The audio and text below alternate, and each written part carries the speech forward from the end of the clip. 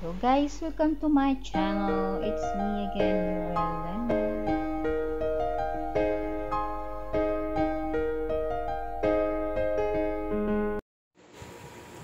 DIY vitamin C toner using orange peel. Cut natin ng isa.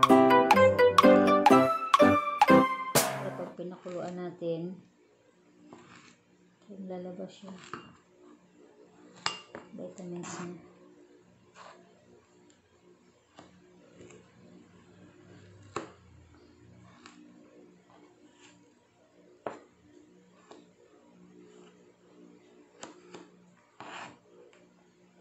Galing ng doktor na yan.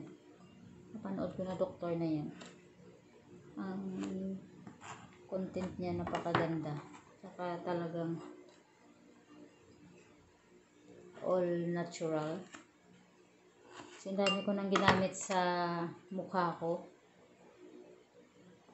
Many products. But ganun pa rin. So, itry ko yung natural. And guys, can you see that? Tingnan natin kung pakita ko sa inyo paano gagawin. And then 1 cup of water. And then i-boil natin siya ng 5 minutes. Gusto ko maliit para lalabas talaga yung niya.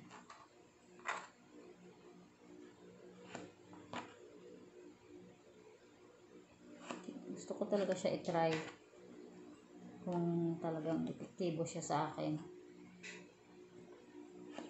Vitamin C, serum. Serum. Yeah, no need to buy. When you use this natural, I think no side effect. Tingnan natin yung niya, result. Yan guys, gusto nyo i-try, you can try this also. Just orange peel skin. And then you boiled 1 cup of water. Then you boil 5 minutes. 5 minutes to 10 minutes. And then you put in a glass container. And then you can keep this 7 days in the fridge. Pwede nyo rin gawin, ilalagay nyo siya sa ice. Gawin nyo siyang ice cubes. Ilagay nyo siya sa isang lagayan. Gusto nyo matagal, ayaw nyo maggawa-gawa lagi, lagay nyo siya sa freezer. And then gusto nyo gamitin, kukuha lang kayo dyan sa loob. The ice cubes with this vitamin C serum. Pero mas prepare ko yung fresh. Ayaw ko ilagay sa freezer. 7 days. Try ko lang guys. Within 7 days kung yung mukha ko.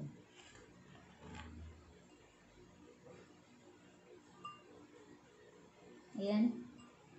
So, pupukuluan natin siya. 1 cup of water in 5 minutes. 5 minutes to 10 minutes. Okay. Yan guys. Start na natin i-boil ditong ating vitamin C serum. 1 cup. And then just put. And then we boiled 5 to 10 minutes. Low fire. Okay. It's on.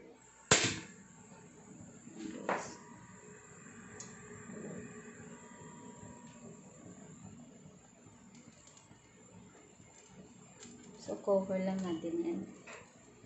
Cover natin. Okay. Ayan, nagpo-boil na siya guys. Tingnan natin. See. Low fire na natin. Ayan, excited na ako gamitin. Sabi niya doon, 7 days. 5 to 7 days, makita mo na daw yung result. Ayan. Diba? Okay. Timer natin yan, guys. Fire lang tayo. Okay. Ayan yung aking lagayan. Ito yung aking lagayan ng aking vitamin C serum. Ayan. Crystal yan. Saka na sterilize. Ayan. Saka ito yung para sa aking toner. Vitamin C toner. And then, ito yung para sa aking face scrub.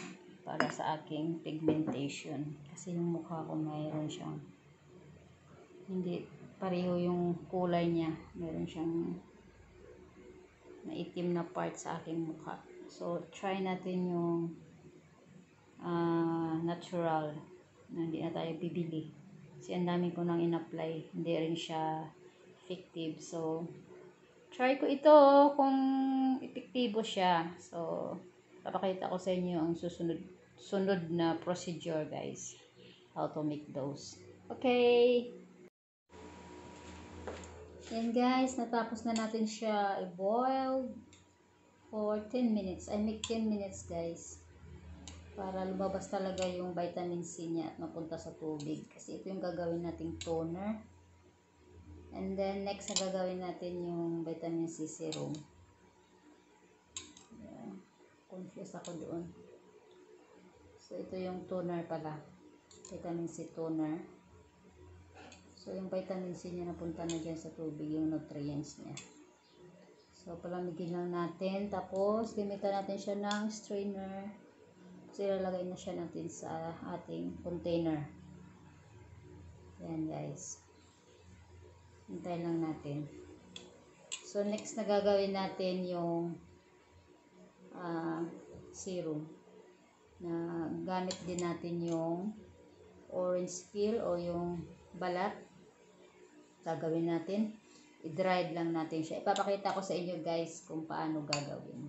So, para kung like nyo din i-try, so you can follow these steps.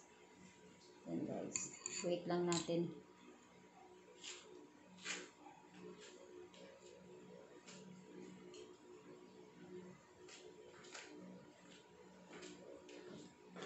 Then, prepare natin yung ating container.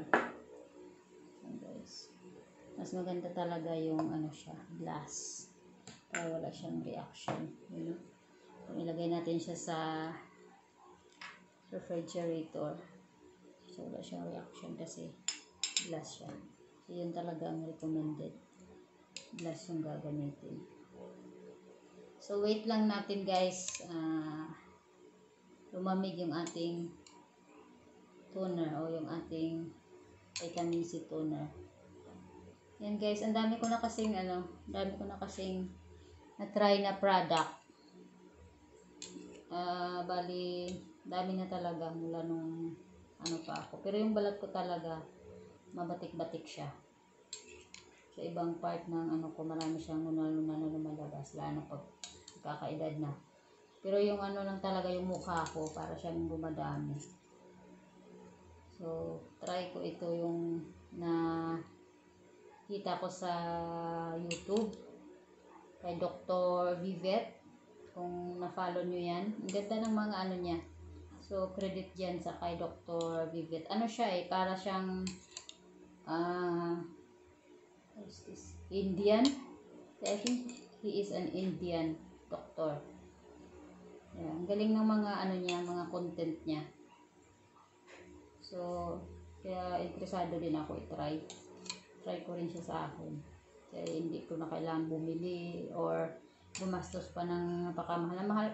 Ang mahal kasi ng yung mga toner, mga serum-serum dyan, mga ganun-ganun na nalagay sa mukha. Ang dami ko nang na-try, guys.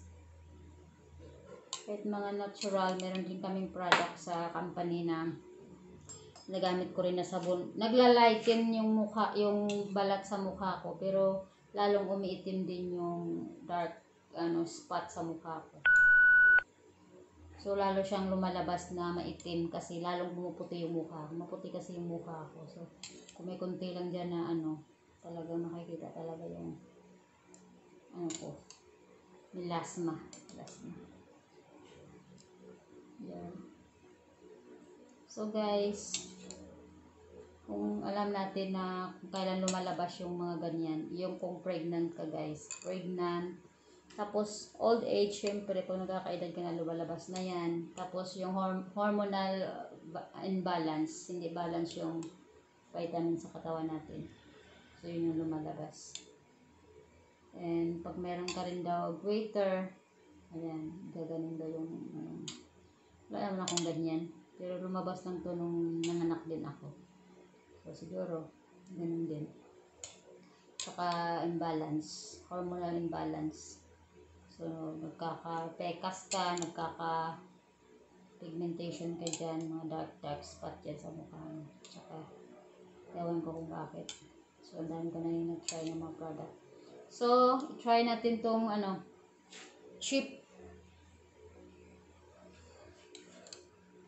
cheap remedies.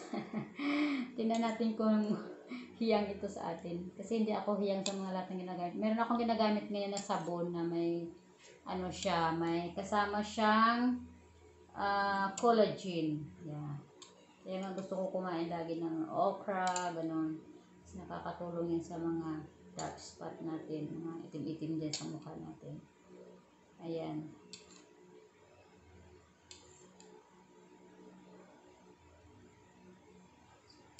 Ayan, malapit na guys. Hindi siya masyadong mainit. Asin niya guys. So, marami nagsasabi na pag pinakuluan mo daw namamatay yung nawawala yung vitamin C niya. Pero sabi ni doktor, sabi niya, hindi naman daw nawawala, napupunta daw yun sa tubig. Hindi siya totally nawawala. Ayan. I-toner na tayo.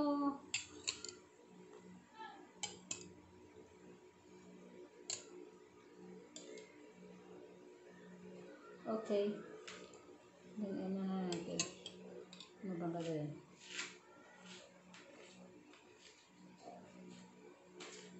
Pakita ko sa inyo guys para pag interesado kayo, pwede nyo rin gayahin sa bahay nyo. Ingatan lang natin na yung sabaw, huwag mahawa doon, hindi masama doon sa kabila. Kasi sayang din yan eh. Kasi good for 7 days.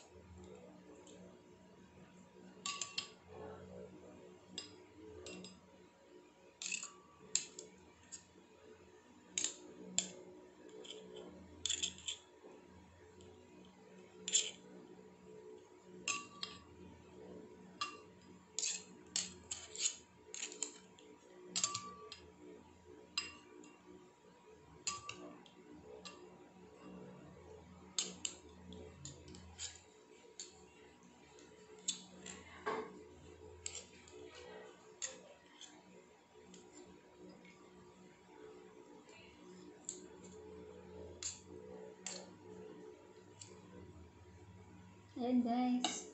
It's done. Ayan. Lipat natin siya dito sa atin. Lagyan kita nito guys. Ayan. And then, pwede na ito.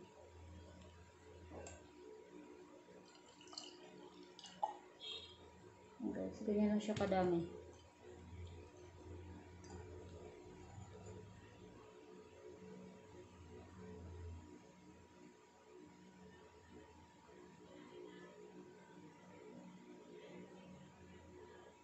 Yan, it's done. Yeah. Kukunti lang siya. Kaya po, okay na yan. Good for 7 days. Okay, thank you guys. Okay, let's proceed to the other gagawin natin. Tignan natin kung paano gagawin yung susunod na pang scrub at saka vitamin C serum. Ayan, sarap ng kulay. Ayan guys. Kunti lang siya. Ayan, ganyan yung hitsura niya pag boiled na natin. Ayan, ready na siya. Pwede na natin siyang gamitin. Okay.